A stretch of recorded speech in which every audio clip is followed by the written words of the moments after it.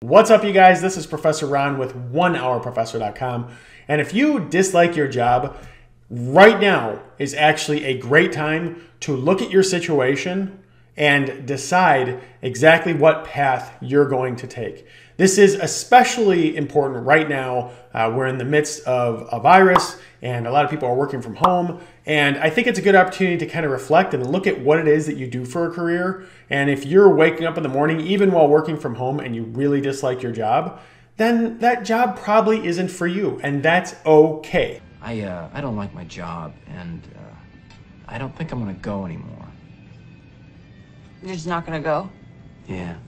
So the purpose of this video is to give you a 5-step plan to help you understand exactly what you need to do if you dislike your job to make it to where it's something that's actually fulfilling, that you genuinely enjoy. Number one is to reevaluate your situation here, okay? So what is it that you dislike about your job? Is it that you dislike your boss? Maybe you dislike your job responsibilities. Maybe you aren't in the right industry. Maybe you just don't feel good about what it is that you're doing. Whatever it is, try to identify what the problems are. The reason why you're doing this is you are trying to figure out what it is in the future that you can avoid so that you don't have this same problem again. And I do want to say, for everybody that's watching here, take a second, even if you have to pause the video. I know while I'm saying this, you're thinking of something, right? There's something that you're like, oh, it's this. Whatever it is, just comment below. I want other people to comment. I want people to comment so that you see that you're not alone. There's a lot of people that dislike their job, and sharing those comments, I think, will help you guys kind of cope with everything. So take a second, comment below, and let other people know what it is that you dislike about your job as well. Number two is to understand your goals. Now, the first step to this, as always, I think everyone would guess this, is that you need to like this video and subscribe to the channel. Okay, that's not going to necessarily fix it all, but please do that. All right, so let me move forward. So really what you need to do when you're trying to understand your goals is figure out if your job is fulfilling. And if it's not fulfilling, which it probably isn't, you need to understand what it is that you want to do in the future to make it fulfilling, and understand what your goals are as a professional and personally that's going to make you happy. The key to everything with work and making sure that you're going to be, motivated to work is working at a place that keeps you happy. You also, I think at this point, you should probably look at your situation and decide, do you actually want to work for someone else? Most people say, yes, I want to work for someone else. And then when you say why, they say, well, the salary or the healthcare, or it's a lot more stable. Well, we just recently found out with the virus that it's not all that stable, and a lot of people are losing their jobs. So this is a good time to reflect and say, you know what, maybe working for other people isn't the best thing there is, right? And that's just the reality. Doesn't mean you got to quit your whole corporate and all this stuff right now. It just means you need to realize that maybe that's the direction that you want to go. And I can really help you with that, and we'll get into that in number three. So number three is now you need to make a decision. Do you want to start a side hustle or do you not? If you don't want to, guys, it's not really all that difficult, right? You can just basically go out there, submit your resume, go into different industries, and keep aimlessly kind of trying to find that job that's going to keep you happy. But if you decide that you want to start a side hustle and you want to have freedom and you want to have flexibility to do your own thing, like I currently do and like I started 6 years ago myself, it's a struggle, but it can happen. And you need to understand that you are capable of it. A lot of people are capable of it. They don't think they are. The key to this, you guys, is you need to start. That's the biggest thing. Just make sure that you start. And keep in mind that even if you start your own little side hustle, it doesn't have to be a full-fledged business right away. But if you start your own little side hustle and it doesn't go really well, hey, at the end of the day, it's good for your resume, right? That's going to be a really big positive for your resume. And for a future, career change or maybe an industry change, maybe you have a really big interest in a particular topic, but your career's in like sales and you want to go towards this other topic. It's a really good way to showcase your expertise and show it to a potential new employer and say, hey, this is what I did here and this is what I know. And it can really open some doors. Okay, so action steps to a side hustle. You really need to decide exactly what it is that you want to get into, right? First would be websites. I recommend websites because, you guys, it is passive. So you don't always have to be actively working on it to make money on it. And it's something that you can easily do off hours. And, it's a really great way. That's what I did when I was getting on my full-time job. I started with websites because I thought, you know what, if I just create a website, get over all the technical, nervousness, if you will, and I create a website, it's something that will work for me even when I'm sleeping. And it really does. It genuinely does. So websites are a good option. You could also do YouTube if you wanted to. There's some challenges there, but YouTube's always an option. You could get into doing some actual consulting or contracting on something that you're more passionate about, or maybe it's exactly what you do now and you just want to do it on your own, right? Regardless of the reason, the point is for you to be happy. And you could also do something like graphic design if you're more artistically inclined. It basically is, in the beginning, you just need to decide what it is that you would be passionate about and actually enjoy doing. It is really important that you are passionate about whatever it is that you choose. The reason for that is because I advise you, don't quit your job. Do not quit your day job. What I advise people to do is continue to work at your day job. But after you're done with your day job, you come home, maybe you're doing a 9 to 5, you come home at 5 o'clock and you had a bad day at work.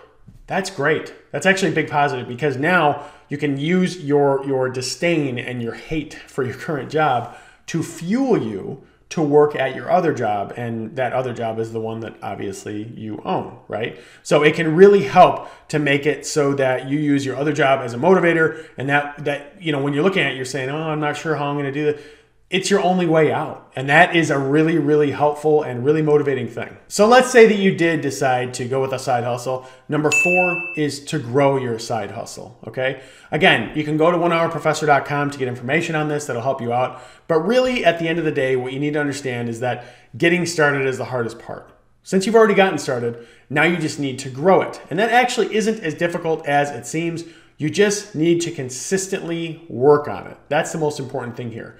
Basically, what I always tell people is make sure that 1 hour a day, Monday through Friday, you are working on your side hustle, okay? That is very important because all that momentum by the end of the week is going to lead to something.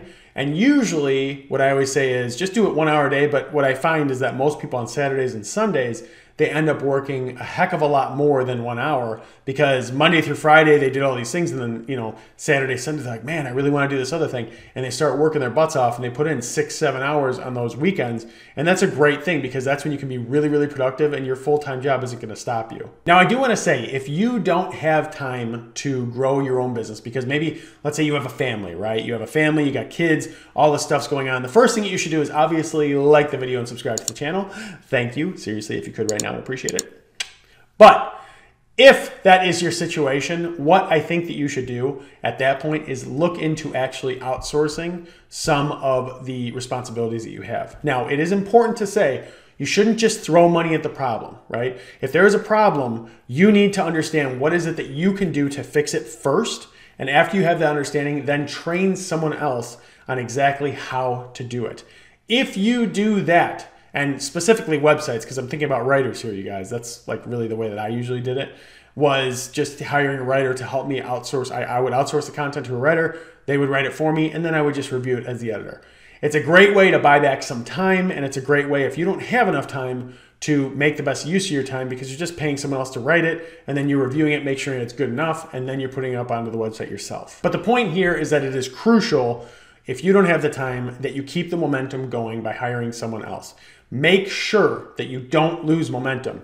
And really, you should also, the one thing I always say, if you're going to start a business, expect to work the entire year, a lot of work, and expect absolutely nothing to happen. That type of mentality is what's going to make you get through this because there's going to be a lot of negativity in the beginning because it's hard to start a business from scratch. But I promise you, if I can do it, and I did, you can do it too. Number 5, and this is really the last step in the whole process, is you need to quit your job when the time is right, okay? Some people say, hey, you know what? I'm just going to start this and I'm going to quit my job and go all in. And I can say, wow, that was a pretty ballsy move. Holy shnikes. Right? That's not something I could do, but I like to take calculated risks, okay? So when I say quit your job when the time is right, I think that you should have savings. I think you should have an emergency fund. I think you should have all that stuff already set up so that you understand what is, how long can I go without a paycheck to be able to be okay? Assuming no catastrophic things happen, right? That's kind of the assumption that you have to make, but you should do that For me, it was about, I believe that I had 9 months of expenses saved up, and I also had pared down my expenses. I had moved out of a condo into a pretty crappy apartment. I did a lot of things to sacrifice, and that is a big thing too. Make sure that you are sacrificing. If you decide that you want to leave your full-time job earlier, make sure that you're sacrificing some things to make sure that your expenses are down, because in the beginning, it's going to be really, really tough to turn a profit in your business, and you don't want to rely on that money, that revenue to pay your bills. It's just not a really good idea. The thing about quitting your job when the time is right is that I don't necessarily have the best answer for you as to when that is. It depends on what your risk tolerance is. For some people, if they have 3 months of expenses in the bank, then they're like, yep, I'm ready to go, and they'll just quit their job. Some people need a year. My point is, and what I think you should do is, before you even get into this whole, step 5 and quitting your job, just sit down and think, what would be appropriate for me? How long will I give myself with expenses and everything? How long will I give myself before I decide, okay, I have to turn back? Because you might have some failure, right? And that's going to happen. But as long as you persevere through it, those are always the people that are most successful, are the ones that are willing to go right into failure, go headfirst into failure, learn from it, keep moving, learn from it, keep moving. Because what ends up happening is, after a bunch of different failures, you don't make the same mistakes anymore. And eventually you end up being successful. It happened to me. It's happened to countless people that I've worked with. So it really does work that way. So there it is, you guys. If you really hate your job and you're having a really, really big difficulty with your employer and you're just like not sure and you're kind of stuck in a rut, that is what you can do to get out of it. The key here is that you understand what is it that's going to make you happy, and then do what makes you happy. Life is way, way, way too short to sit there and just work at a job you hate day in and day out for 30 years. It's crazy. That's kind of how they used to do it in the olden days, as I'll say. Nowadays, there's so much opportunity, especially online, that I highly recommend that you take these different steps if you're in this situation and, really implement them and take them to heart and think about it and move forward with it. So there it is, you guys. If you hate your job, that is what I recommend that you do. And I'm doing this based on experience. I was in this situation. I did not like my job. I couldn't stand my commute, and it got me super frustrated every day. And these are the steps that I took, and it actually worked out. And I really think it could work out for you as well. So if you're interested in learning more about me or want to know more information, you can go to OneHourProfessor.com. And as always, guys, thank you for watching, and I will see you in the next one.